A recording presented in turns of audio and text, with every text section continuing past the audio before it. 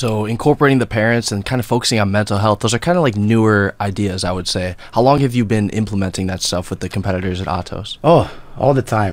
For the last 3-4 years, like since the pandemic, I started like actually study more myself, you know, learn more myself, you know, and doing therapies and all that. And I started like feeling way better, you know, as a person, as an athlete, you know, as a human being.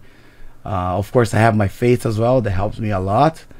But I understood that, you know, when you are in training, probably the training is like, not probably, but for sure, like the training is like 90% physical and 10% mental. But when you're there fighting, it's like 90% mental and 10% physical, you know. So sometimes you see guys that are ready to go, but right here, they're not like ready, you know, and then they end up not achieving their goal, you know. So in order to achieve a goal, you have to enjoy the process. You have to pass through a process, you know. All the champions have to pass through that, and only with a strong mindset you can do it,